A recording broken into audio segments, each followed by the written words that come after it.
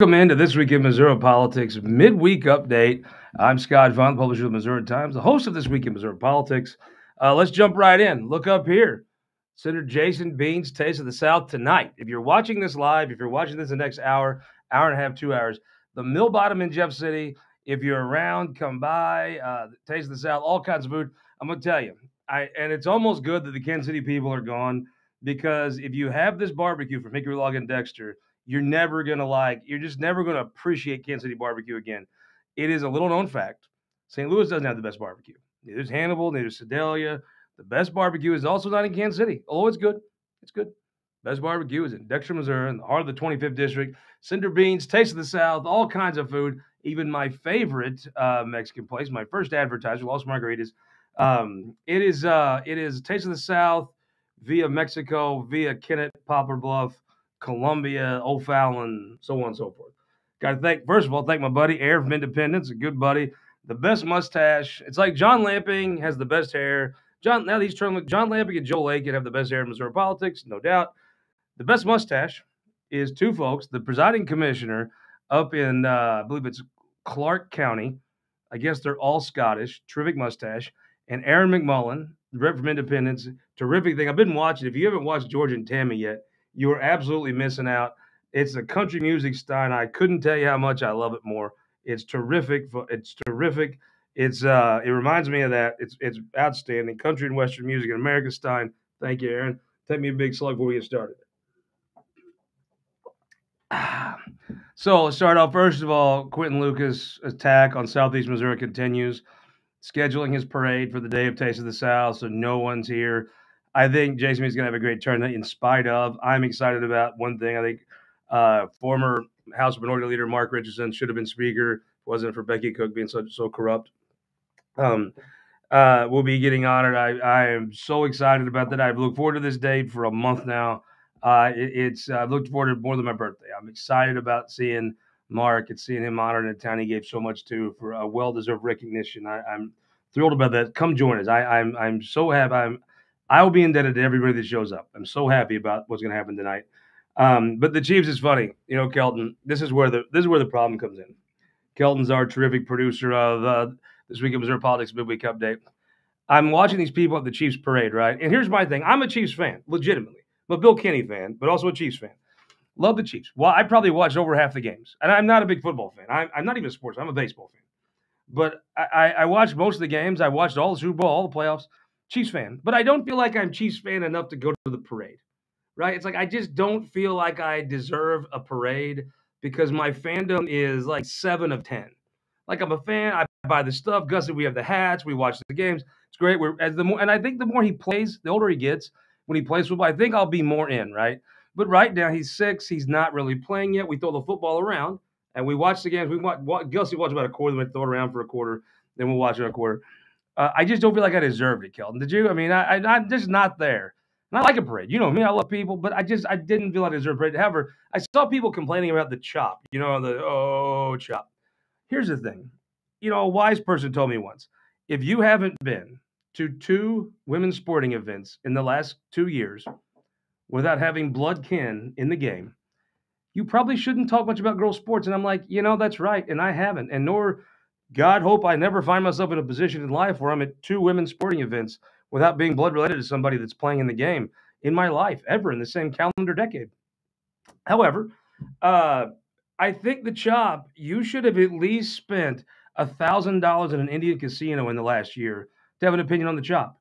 Or if you actually are legitimately Native, if you're Rocky Miller, you have a position on the chop, right? If you actually have the card, and I've seen Rocky's card is like dope. God, you've never seen this. The card is legit. It's like straight up hard. It's like harder than a driver's license. I mean, you're a legitimate Indian. Now, Rocky is turban, not headdress, which is disappointing.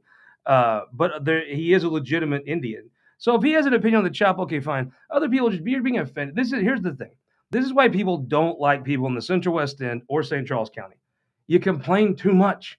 You just whine too much. Lakeisha Bosley doesn't whine that much. Nor does Representative Cameron Parker. They just don't whine as much.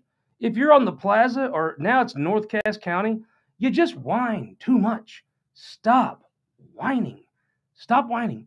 It's a Super Bowl. Great. Great. It's a great win. And somebody told me the Chiefs are like they're a fire chief or something, right? I don't know. There's dads on the city county council in Kansas City or Jackson County told me it was about the fire chief. But either way, not the day for it. Why you gotta whine every day? Don't whine. Just rub some dirt on your feelings and walk it off. That's what drinking's for. Final knowledge tip for you. Write it down. Parents' Bill of Rights. It was being held up by Senator Moon, Senator Carter. A couple others, I think, would have. I look. I think the problem is they can't ban CRT because they can't write down what it is, and so I don't know if this bans it. Nobody I've talked to knows if this bans it. I think it creates a panel if you're in the suburbs and you're offended, which this panel is going to be working their ass off. I promise you. I mean, that's a government job you don't want. I don't know. Look, I think a Parents' Bill of Rights is a great thing. It's what folks want, legitimately want. And Senator Koenig is a damn wizard at passing stuff. These complicated social bills, it's just he is the social wizard. I mean, good Lord, he should have a master's in social work actually after his 8 years in the Senate. He did what he should do. He compromised it down to get it done. That's what statesmen do. He did a hell of a job, I thought. Walked it through. Now, at the end of the day, I don't know what it does a lot. I do think this is important. If you want to read your kid's curriculum, look, if I can buy like Tahitian underwear and get it here in 2 days, if I can buy fireworks, if I can buy like Swedish steak knives and get it in 2 days, I kind of think it should be in the realm of things possible in the world to read a kid's curriculum. Now, we did some homework here on this week of Missouri Politics Midweek Update. Kelton, now that I am closer to having a second Bill of Rights that you do not have as a parent. How many curriculums did your parents and Ashlyn read of yours? 0. And Kelton put all this stuff together. I mean, he did all this. I mean, this is kind of, he's wanted to do all this, and his parents didn't love him enough to read curriculums. I'm afraid Gussie and Millie's father, they may have the same problem that their father doesn't love them enough to read curriculums. However, I did a survey of the Neelyville school district's Faughn family, and keep in mind, if I told you Mark and Terry Faughn didn't read my curriculum, you'd be like, well, yeah, they probably didn't. But also, they have another child who's a CPA, so she's pretty bright, right?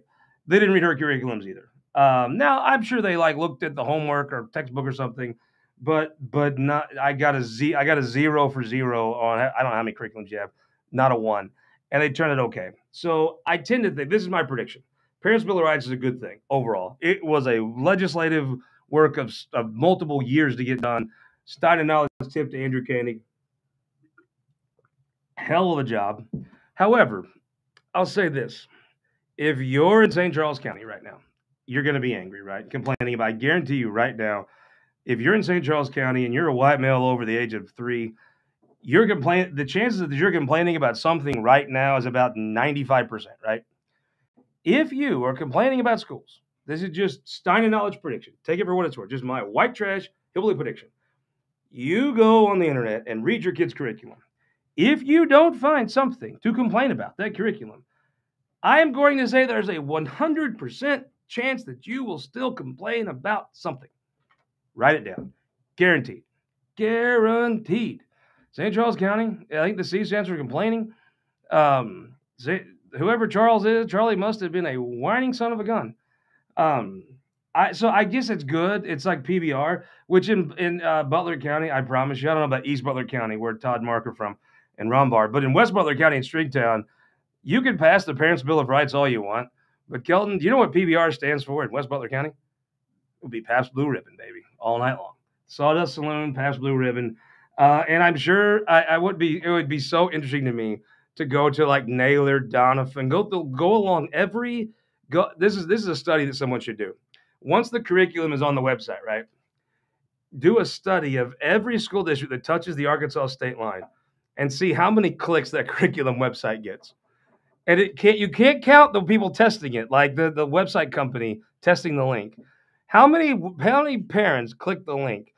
All right, Kelton, I'm just going to go through. They get like Shell Knob, you got Gatewood, Naylor, all the way Alton, all the way down to there.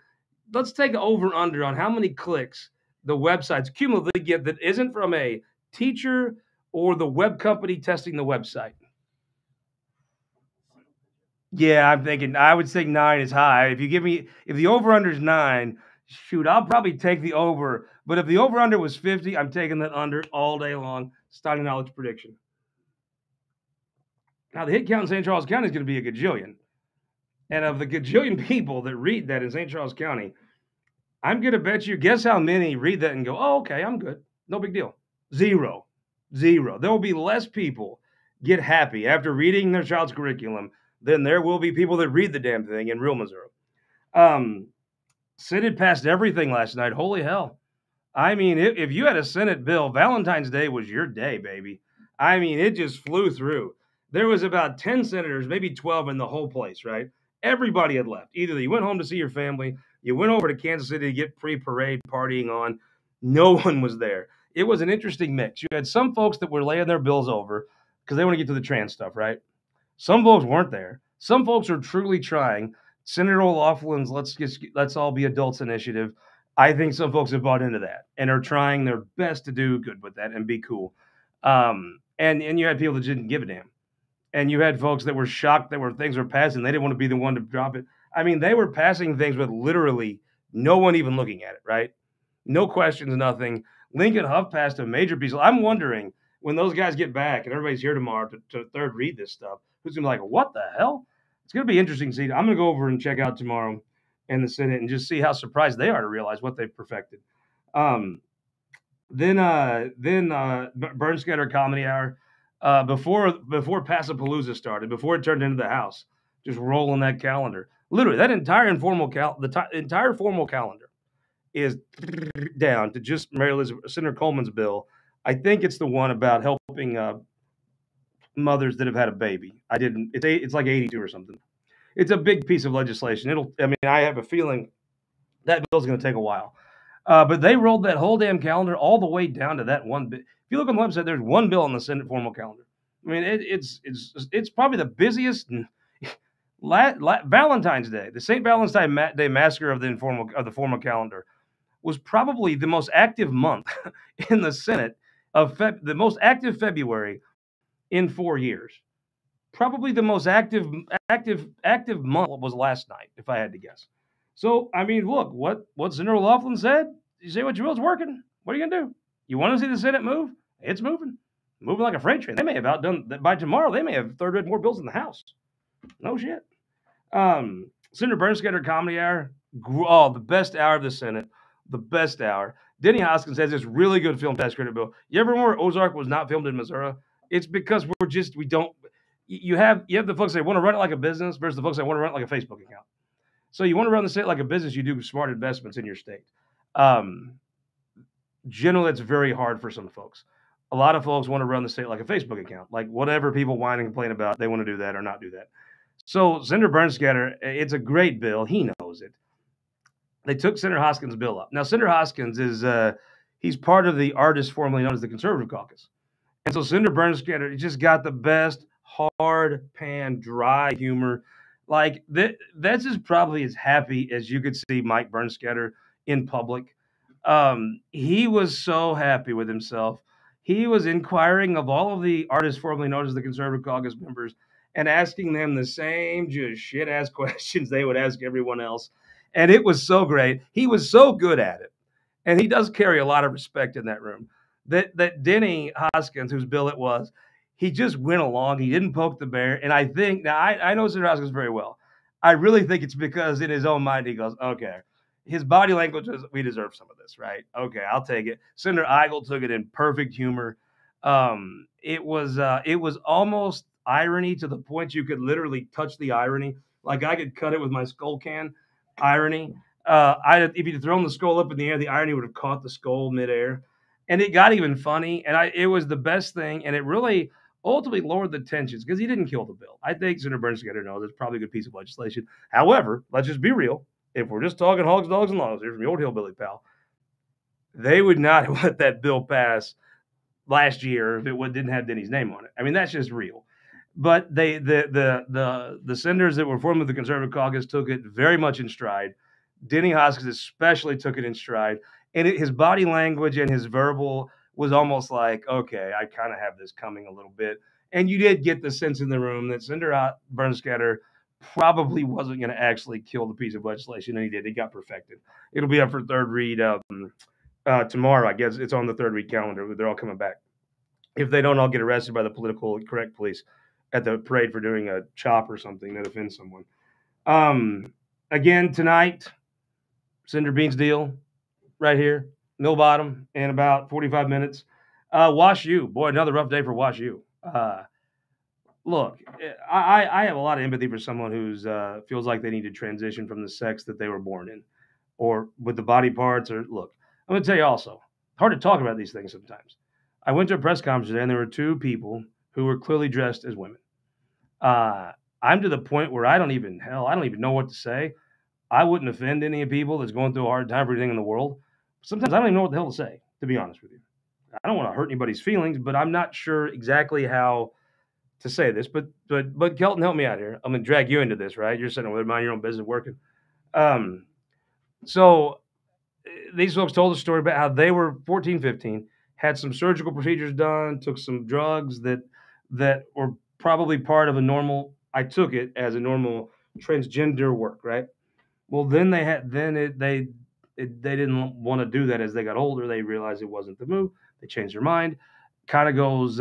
Is it really? I mean, as compelling as the story is of someone that wants to transition to a different gender, these stories are very compelling. This on top of the incredible stories of what the whistleblower talked about the Wash U transgender clinic, I guess it is, where they were maybe not going through a lot of protocols before prescribing kids some transgender medications. I think there's a lot more to that story that's going to come out. That story is either going to go down and open up a huge wealth of information nobody's ever known, or it's going to be proven false. Because I mean, if her account is even close to true, oh my God, I mean, it is a striking thing. And so obviously the question goes, because the biggest fight right now in the legislature is schools, and should you have charter schools everywhere and get rid of your public schools? And so Wash U has the biggest charter school in St. Louis. It's actually not far from the Wash U transgender clinic, as the crow flies. So obviously it was asked by a very studious, measured, handsome member of the people watching the press conference to Senator Hoskins. I was like, well, Senator Hoskins, Wash U that does this, where all the allegations are flying from in Missouri. These two individuals were not Missouri. One was a Nebraskan, was Californian, by the way. Well, would you, after seeing this and seeing the allegations from the whistleblower at Wash U, would you allow your kid to go to a charter school that was ran by Wash U? And he took about a half second to say no. And then I asked you the follow-up question. Do you think that Rob Bennett, do you think that Floyd Berger, do you think that Dan House, you think David Pierce would let their kids go to a charter school ran by Wash U right now? And he's like, well, no. Interesting. So Senator Moon has been on this from the beginning. And you know what? Sometimes Senator Moon can come off a little different. Some of the issues he takes on are some that they're hard for me to relate to. But I'll tell you today, Senator Mike Moon was on his game. There was no joking. There was no he was clicking. I mean, it sounded like you could have been a preacher at a Pentecostal church in Poplar Bluff, Missouri. He was on. I asked him. He wanted to do an investigation into this. Now he asked leadership. He got a paper signed by some folks to do an investigation. I asked him at the press conference, what's happened to that? He said, well, the leadership says no. Now, look, you know me. If you watch this, campaign contributions are important. I do not think people jump through near the hoops the Post and the Star try to placate and put out that people do for campaign contributions. I just don't buy it. I just don't believe it. Do I think they matter? Yes. Do I think it's the end-all, be-all of corruption? No, I don't. However, one of the biggest funders of folks who probably voted for Senator Rowden in the last cycle was Wash U alumni donors, a group loosely like Right Path PAC. Now they lost a lot of races, but they did help some folks, and they did go through a lot of money, either helping reelect some senators or attempting to elect some other senators. That said, it was enough that raises your eyes and you start to wonder, well, you kind of get the sense. Now, Kel, follow me here. If Columbia Public Schools opened up a transgender studies thing kind of right there by the school, right? And maybe some kids were going from the school to the transgender clinic, and then a whistleblower came out and made half the allegations that's been made against WashU. Do you maybe think that there could be a Senate panel brought together to investigate Columbia Public Schools? Am I just hillbilly dumb? Or could that maybe, if you just change the names a little bit from WashU to Columbia Public Schools, would this be handled the same? Now, if you're telling me charter schools or public schools, all that, are they? Because I don't know that it's treated quite the same. Now, I don't believe that it's exclusively about a campaign contribution. I think that there's some folks that they want to close places like Neelyville, they want to close places like Windsor, they want to close places like Holcomb, and send that money to charter schools, and they don't want bad press. And I understand that, but the more this stuff comes out, I think you may see some committees just say, "The hell with it, we're going to move ahead on our own." This is the Senate, right? So it was interesting. I asked Senator Moon, I was like, "There's a bill that's came through the Senate Education Committee that would send even more money to the WashU Charter School, just shove them full of cash, let them grow let WashU come everywhere, right? How do you think the old folks in Lutesville are going to think when WashU comes and puts up them a charter school / transgender studies group?" But Mike Moon, who I think had voted for the ESA thing, if I'm not mistaken, he was hard no. He said, "I will not." He's going to add it to his thing to tax their endowment. Look, I think there's going to be some bumpy road ahead for WashU, and I think those contributions are going to start to be scrutinized, not by St. Louis media because they don't want to piss off WashU, but by Kansas City media, Springfield, maybe your conservative outlet, may start to ask some questions. And I do think, and I will always preface it with, I'm not a believer. I think contributions factor into everything. I think they're a deciding factor in nothing. I've just not seen it. I know that if you're in politics and you read political coverage, you're conditioned to think everything's about that and everything's awful and all that. I don't buy into that. But I do think that sometimes I've watched this in politics. Sometimes you give so much money. Like I've seen some attorney generals once, they've taken so much money from someone, they almost have to prosecute for stuff, right? Because they've taken so much money. You may see some folks that have to do this because I think Andrew Bailey, let's just paint a picture here. You're Andrew Bailey and you're running your attorney general. You can investigate anything you want and you're running for reelection. Your announced opponent is a St. Louisan from an elite college who lives very near WashU. I just think politics says you're going to probably investigate this pretty deeply, right? Anyone would in that situation. I do think he'll stay on the right side of the over investigatory stuff. But I'll tell you, I bet if you ask Missouri Republicans, it'd be impossible to look too much into this for Andrew Bailey, which is going to, in one way, is the Senate can say, well, the AG is doing it. In another way, well, why can't you? So it's going to be wild interesting. This is going to have a lot more turns. It's going to intersect with the charter school debate it already has. It's going to be a very interesting thing. And I'll just tell you this. Your old hillbilly pal does get a little tired sometimes. Tired of being right. So many times. Time after time after time after time. Your old hillbilly pal told you, folks, it's fine to be woke. That's your decision. Politically, personally, however you want to be. But if you're saying you need charter schools in Centerville, Missouri, in Arnold, if you need a charter school in Defiance, well, that's fine. But to say the public schools are super woke and the conservative choice is this, the dog just wasn't going to hunt forever because it's not real.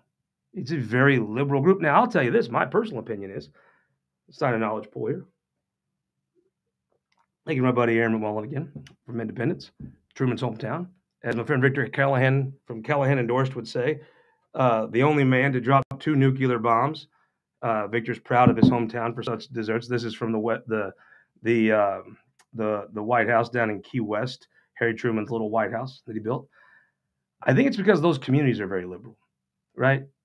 I think that the communities the charter schools are in are very, very liberal. Therefore, you get a very, very liberal brand of politics associated with them. And I think that's the truth. But I also think just stop traffic here. The same thing is true about Columbia Public Schools. Very, very liberal people in Columbia. You go to a very, very liberal public school. Sometimes they're a reflection of the folks. It's not some sinister thing. It just is what it is. With that, I will tell you this. I'm going to tell you this. If you're in town for Senator Bean's Taste of the South and you haven't booked your hotel room or you're like, oh, I'm going to go see if it's fun. If I have a good time, I better get a hotel. I don't want to drive back. I'm going to tell you, my bet stands. Guess what happened, Kelton Turner? Guess what happened to me Monday night at the Senate Bowling Tournament, which Lincoln Huff's team won. They probably cheated. But I think probably when you're the probes chair, they just let you win. I'm not sure Huff's even a very good bowler. He probably isn't. Probably Schwartz. I bet Schwartz is a good bowler. Schwartz is going to be our new city councilman, God willing. If you're going to book, you get out there having a good time, going to book your hotel room, go. The $20 bet is on. If the Courtyard by Marriott is within $20, book the Courtyard. If you don't love it, if it's not $40 better than wherever you were going to book, if you don't see everybody in politics you want to see, if it is not the premier, top of the line, man's man, woman's woman, pro's pro-choice, I'll give you this. You come find me. I'm easy to find. Try 225 Madison, try High Street Pub or the Senate Gallery. You got a great shot of finding me. I'm going to pay you this $20. But if you book the Courtyard by Marriott and it's outstanding, if it's over $20 value, and you owe me a Bud Light, just straight up fair. That's just the hillbilly way, right? I got my 8th Courtyard by Marriott Bud Light at the Senate Bowling Tournament because I gave them good advice and they're good people. Again, if you're around half hour, anytime tonight until I think it's 8 o'clock or so, buddy Jassy, Charles Hammond III's playing. Centerpiece, Taste of the South, Mill Bottom, come by. I hope you come and watch a man that should be honored get honored. I am tickled. I'm not going to say I'm Christmas happy or opening day happy, but I'm like 38th birthday happy to see Mark get this, to see Mark be awarded. He deserves it. It is acknowledgments. Don't think you do too many acknowledgments. And I better be careful I say this, but if you like the Missouri Times, if you like this show, if you like our TV show, I promise you there would not be one without a Mark Richardson.